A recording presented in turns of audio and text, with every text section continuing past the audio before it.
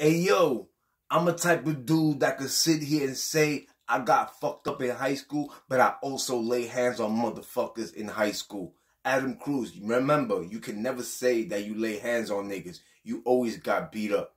Geek Squad, drop that shit, DJ Will. You already know, you never jumped off the porch, you bitch nigga. You already know, you live in the Bronx, you live on Simpson Avenue. You already know, you almost ate the motherfucker avenue, motherfucker. You know what's up, it's fucking beef, fucking ever nigga. If a nigga try to get on your side, he gon' get smoked too, just like the other nigga. How the fuck that nigga LJ let that nigga set up? What the fuck? Yup.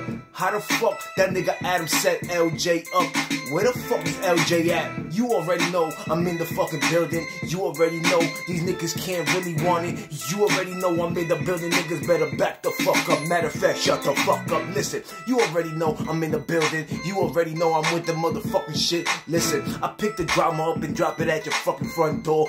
Oops, I forgot. I'm trying to find Adam's baby mama. I can't fucking find her.